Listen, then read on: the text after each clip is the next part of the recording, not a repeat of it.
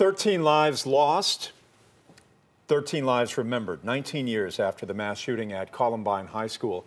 At the time, it was the worst mass shooting at a high school in American history, and today students all across America honored those victims. Most of the students who walked out of high schools today were not even maybe born or toddlers. They were so young at the time Columbine happened, yet they all know about it. That day, that word really changed from a type of flower, which Columbine is, to really a definition of what an act of school violence really is. And its symbolism, the Columbine is the state flower of Colorado, and it was a relatively new high school in the 1970s, so its history was a little bit different than some of the other high schools in the Denver area. I'm a Denver native, you work there as well, and I can't imagine what it was like to have been there in a city. You're a University of Colorado graduate, to have covered such a horrific occurrence. I was just starting. I was a really young reporter working in Denver, and I remember we carried pagers back then, and text would come up on the pager and it just said, "Shooting at Columbine, go ASAP."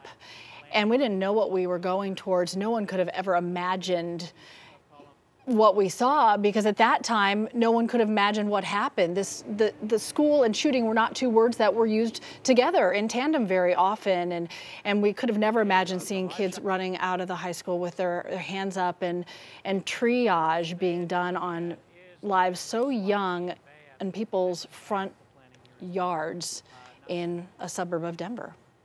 How did it change the community around it?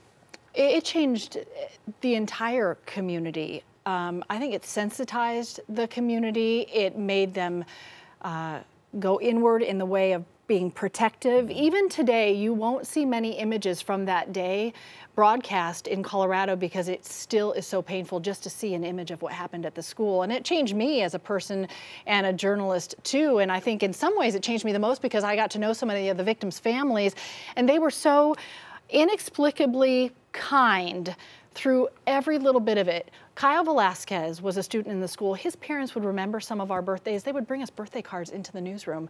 It was just unbelievable. And they would get together, all the families, and have a barbecue together, because they knew that no one else could understand what they had gone through, but they could really be there for each other. And one time they took in a baseball game. These things that happened behind the scenes, but the thing that always linked them all was saying, we cannot become cruel because something cruel happened to us. We're going to put kindness into the world. And that's the only way they knew to try to keep it from happening again. This is one of those events that has changed America. I mean, you can draw a line before Columbine and after it, and you can see a seminal change in the United States, not for the better. Yeah, and today, every student at Columbine High School had the day off of school to do a community service project. They felt that is the best way to honor all the victims. We'll be back.